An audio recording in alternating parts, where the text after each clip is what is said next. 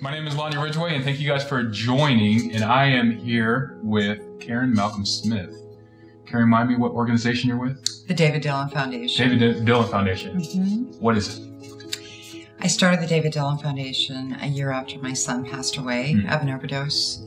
He died in 2017, and then I started the organization in 2018. Mm-hmm. It's an advocacy program for destigmatization, to honor the people that we've lost to addiction, and to help people step out of the shadow of shame that are in addiction, for a community to honor who they are as human beings.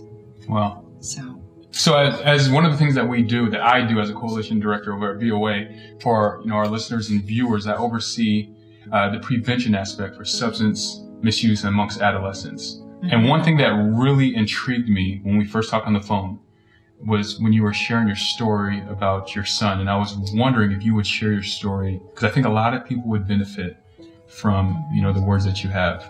Okay. Yeah, so please do. Okay. Well, where do I start? Dylan was born in 1992. He was born 7 weeks after my husband died. He had a rough beginning because of it. Was in my own addiction, addicted to alcohol and cocaine. And I'm left, and actually didn't even realize that I was addicted. It was something that we did for fun during the 80s. Of course, when I got pregnant, that was the end of it. But sure enough, that was in my toolbox. And so when my husband died, I crossed that invisible line that they talk about, where you're no longer doing it because you like to do it, but because you have to do it. And that was my go-to place for escape. I actually moved to Arizona, and I quit and cold turkeyed for a couple of years, and then I actually got into actual recovery. So we had the best. He had an awesome childhood after that. He had a rough beginning, though. Yeah.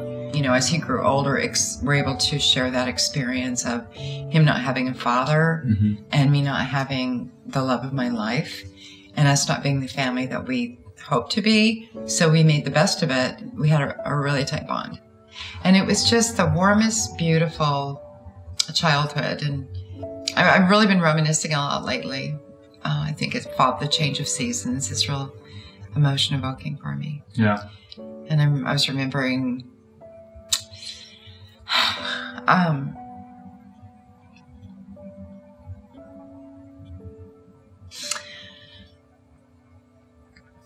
when a storm would come,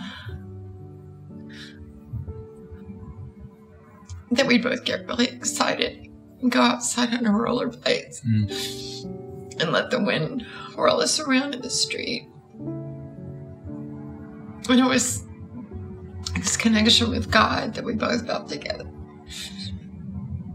And I'm really, as grateful as I am, I miss him. Yeah. That's beautiful. Really wonderful memories. And so, as he got older, he was a good student. He had his issues like everybody else. He acted out a little bit in school, and I had to go to the principal's office a lot. Yep. He kind of had his own way of doing things. And as he got older, he started showing these signs of these qualities, like these character qualities that of generosity and loyalty. He was always there for the underdog. I watched it with animals. I watched it with his friends. He always had your back if you were his friend. And I really admired that about him. When he was about 10 years old, I remarried and moved back to Alaska. And right about that time, my new husband, who was actually a friend of Dylan's father's and had been in our life since Dylan was a little boy, and it was actually kind of a surrogate father that Dylan knew. So we ended up getting married, and what I didn't realize was that he drank too much. And it progressed, and he had built himself up quite a business, and a few years after we got married, he was selling it, and there was a lot of stress, late nights, and a lot of drinking on his part. So that was really unhealthy for our family unit. Dylan, when about the time he was 14 years old, we had a cabin, we were at the cabin, and we went on a four-wheeler ride. Dylan and his friend on one, and myself and I on the other, and his other little friend on the other one. Well, we went and got some ice cream in Saldana, and then we took off on the trail to come back to the cabin. And I was about 2 minutes in front of the other four-wheeler, and I stopped for a minute and waited for them to catch up. And the next thing you know, my phone rang. And it was the kid that was on the back of Dylan's four-wheeler and said, "Come quick, there's been an accident. Dylan's hurt." I was just really struck by all this happened at once. Here's the fire truck, my son's bleeding at the mouth. His lung had collapsed.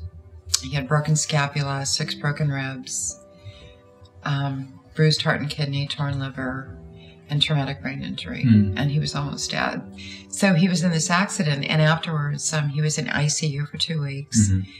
He was on massive amounts of hydrocodone or oxycodone, Percocets, and morphine sometimes for 3 months. And then they cut him off without a taper. Well, all of a sudden, Dylan took a left turn. He started drinking and smoking weed. He lost interest in school. And so we're asking my son, "What's wrong with you?" We should have been asking, "What happened to you?" We didn't know. Yeah. At the time, nobody knew anything about opiates. So what happened with Dylan, he graduated from high school. So he's about 18 at this point. Yeah, he's 17. He had an early birthday, and he graduated at 17 years old. And he told me later that we left him in Arizona. He wanted to stay, and hang out with his friends for a week. And he was 17 years old, just graduated. We thought, okay, a week is fine. So he stayed, and he later told me that that was the first time he tried heroin. And we didn't have conversations about heroin. Right. We didn't do heroin. Yeah, you didn't know to have conversations. We didn't know to have conversations about heroin. So the way it's set up is that they use the pills. And then the cartel's very strategic, especially in border towns, border areas like Phoenix. And they supply everybody with more pills, and then they run out. And the only thing they have is heroin. Right. So now all these people that are dealing pills, the only thing they have is heroin.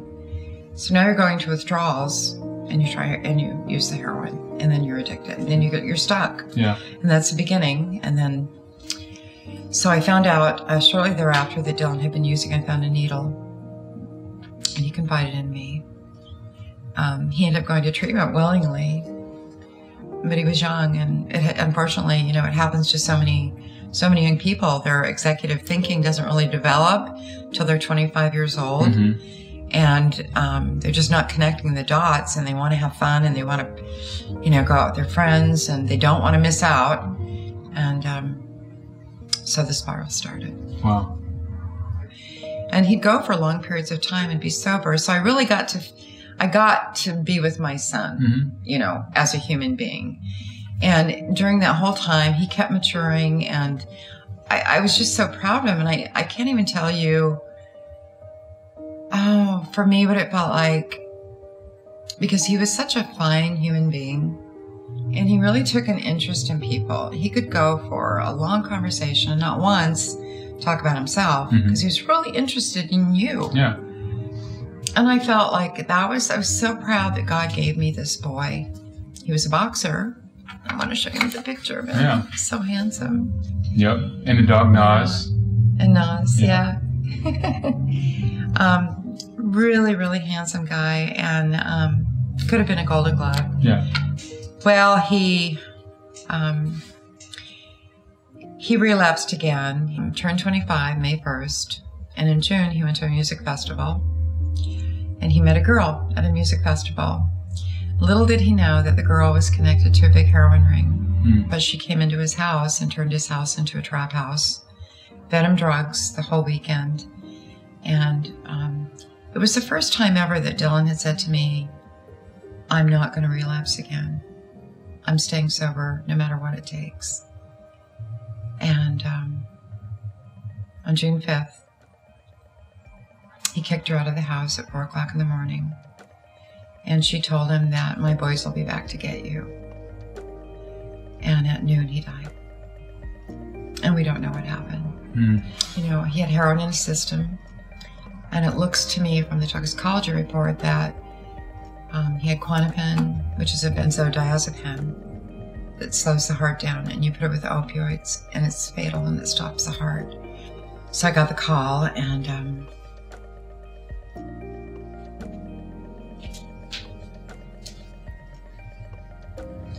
yeah, so